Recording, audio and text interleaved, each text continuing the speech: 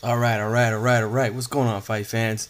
This is the Funk coming at you again, post-fight style, for Timothy Bradley versus Juan Manuel Marquez.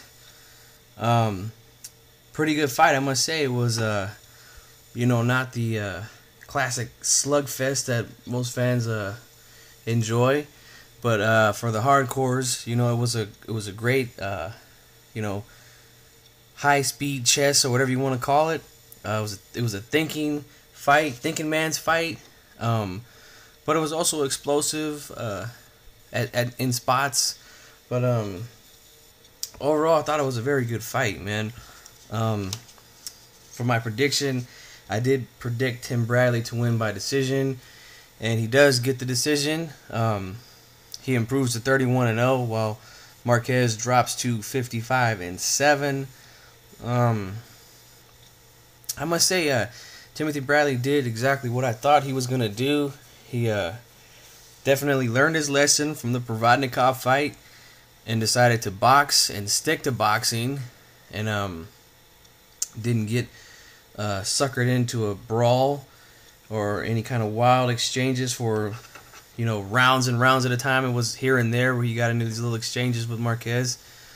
But overall, I just thought he was too fast with the hand speed. The leg movement was nice. The lateral movement around the ring, the in and out. The jab was on point, man. I mean, the jab was looking real fast, sharp, and hard. And, defensively, he was good, too. Had some good head movement. Even mixed in a little shoulder roll here and there. Rolled some shots and came back with the counter, the pull counter, I thought Tim Bradley looked very, very good in the ring. I also thought that Juan Manuel Marquez looked pretty damn good too. I thought he looked still very sharp, quick too with his punches. I mean, not as fast as Bradley, but he was looking pretty fast. I think that the reflexes are still there.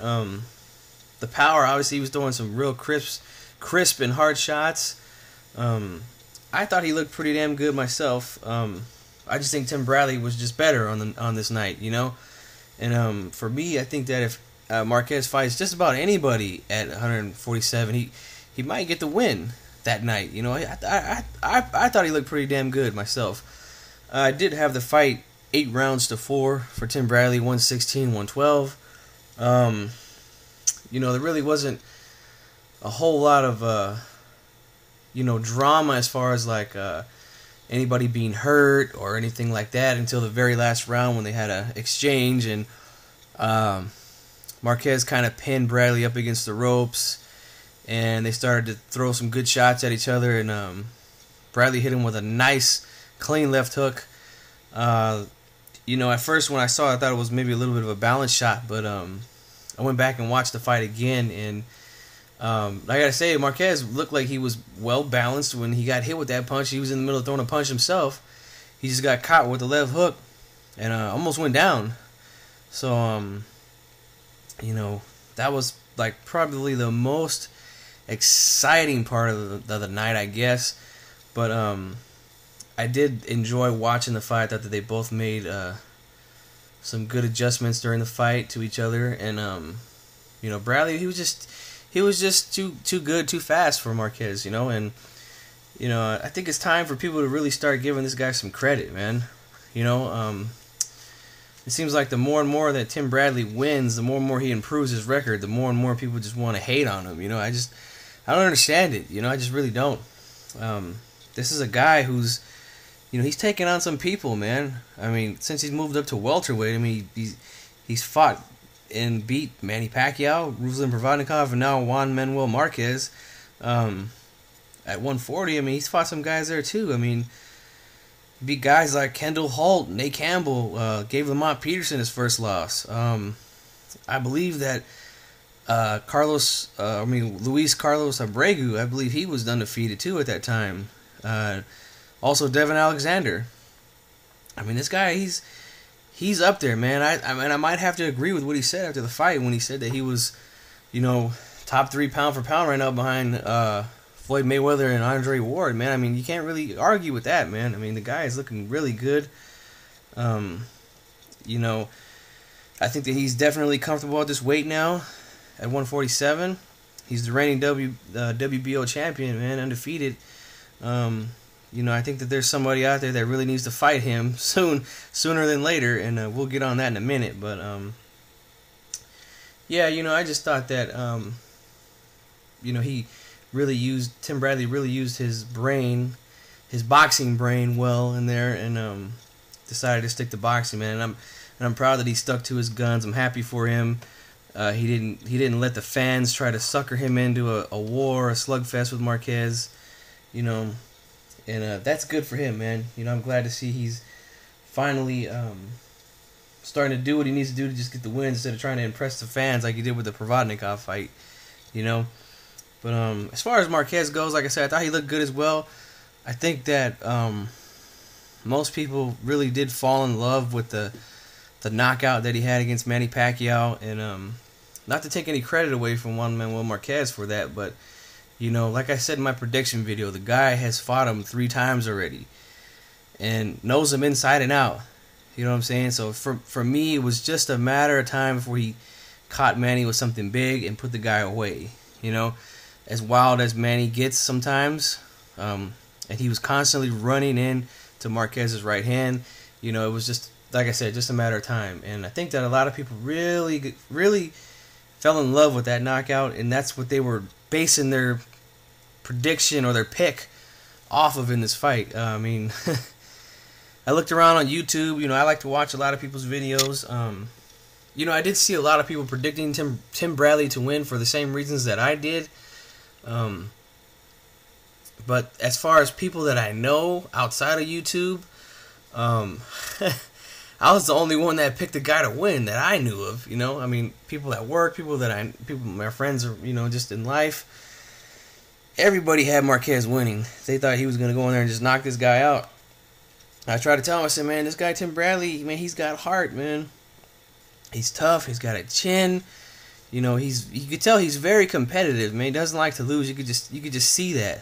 He gets hit with something and right away he wants to touch you back. He's just one of those real competitive guys, man. And I tried to tell people, man, that this guy, he's no pushover, but I don't understand why people just don't want to give him his due, man. Give the guy his credit. I named off all the people that he's beat. Those are some good fighters, A lot of them are undefeated. So, at some point we just got to really just leave all the pride aside. I know a lot of Manny Pacquiao fans are out there mad at him still, and then they want to jump on Provodnikov's dick and act like he won the fight. Come on, let's just be real, man. The guy won the fight, okay? He beat Provodnikov. He got the win against Pacquiao, whether you agree or you don't. And to me, it was a clear-cut win against Marquez. Let's just give the guy his credit, man. I don't understand some of these fans, I went to work today, and, there's some people that I talk boxing with at work, and they were just, it just really just blew my mind about some of the things they were saying about the fight. They're just like, man, Bradley ain't shit, man. He just showed me that he could beat a 40-year-old, Well, this is the same guy that's talking about Marquez is going to knock him out before the fight, I don't know, man. It's just, I don't know what it is about Bradley, man, but people they just really want to hate on the guy, Just give the guy his credit, man. He beat Marquez, Marquez is a Hall of Fame fighter, Give the guy his credit. At this point, I don't really know for Marquez, I don't really know what he's going to do next, if he's going to continue fighting or is he going to retire. Like I said, I thought he looked pretty damn good in there. I think he should continue fighting, as long as he's not getting, constantly knocked out or busted up, I think that it's, hey, continue, man. As long as you're not getting your brains beat in, you should be okay. But,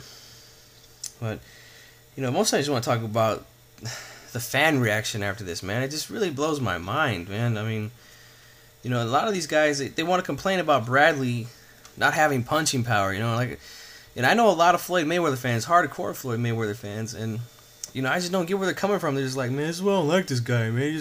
He don't punch hard, and, he don't he don't get knockouts and he don't hurt nobody. It's like, you know, fuck, when was the last time Floyd Mayweather knocked somebody out? You know, you don't have a problem watching him, you know, pity pat people to death like some people say, you know. You don't have a problem with that, but when it's somebody else, you got to, you know, you want to hate. You know, I just don't understand it, man. And since we're talking about Floyd Mayweather, Mayweather needs to fight Tim Bradley. If these are going to be his last 4 fights, like he says, he cannot go another 4 fights without fighting Tim Bradley.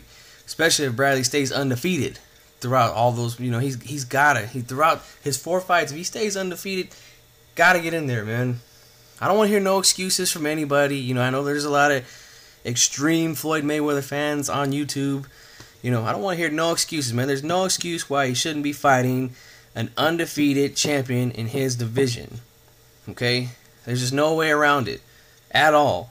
There should be no excuses. You should want to see him do it. You know, I mean, it's a fight he could win, right? You know what I'm saying? It's a fight that he could win. So why not do it? But on the flip side of that, I personally think that Tim Bradley can make a good fight out of it.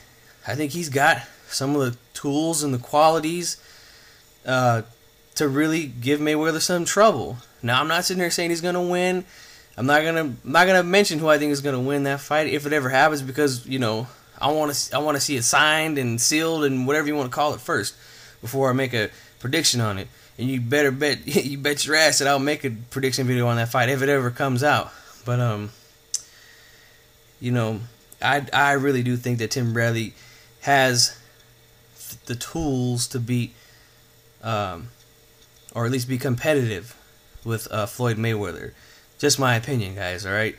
If you want to come attack me about that, I don't care. Okay, I'm pretty sure somebody might make a response video talking about, make a video and look at Tim Bradley, oh look, he does this, he does that, and, you know, Floyd Mayweather will just pick him apart, you know.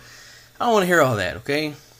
I mean, anybody can sit down and look at some film and pick out little parts and be like, well, look at this, look at this, look at that, you know. I want to see the guy get in the ring and do it, okay? That's all I'm saying. Get in the fucking ring and do it. That's it, okay? Now, I'm not trying to say he's ducking Bradley or anything like that, but he needs to fight him. And I don't want to hear no, well, he'll just wipe the floor with him. Then get in there and do it. You know, that's all I'm saying. I'm a fight fan. I want to see the best fights possible, and that right there is a good fight, you know? So let's get it. Two undefeated champions at 147 pounds. What more can you ask for? One guy is considered the best pound for pound. One guy is considered top 3 now, if you want to put him there, you know? So, yeah, that's really all I got to say about it. Let's just give Tim Bradley his credit for this win. He's beaten 2 Hall of Famers out of his last 3 fights. You know, that's impressive to me. So let's just give the man his due. Okay, and I'm not a fan of Tim Bradley, so anybody talking about, oh, you're just a fan, whatever. Not a fan of any fighter.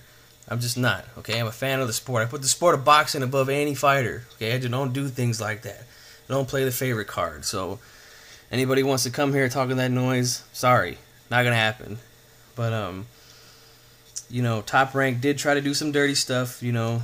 I don't understand how one judge had it for Marquez. I mean, you know, it just gets frustrating. I mean, as boxing fans, I mean, we're all used to this type of stuff, but I mean, really, it's gotta, I mean, at some point, this has gotta end, man. It's just always one card where you're just shaking your head or just scratching your head, like, what the hell's going on, you know? But either way, you know, they try to get Tim Bradley with the decision. He should have won it unanimously, I think. I thought it was a pretty clear-cut win, so, you know, that's really all I got to say about it. You guys go ahead and leave me a message. Let me know what you think about Bradley facing Mayweather in the future. And, you know, as for Marquez, what do you want to see him do next? So, getting ready to end the video now. You guys, go ahead and get at me. This is G-Funk, and I'm out of here. Catch you on the next video.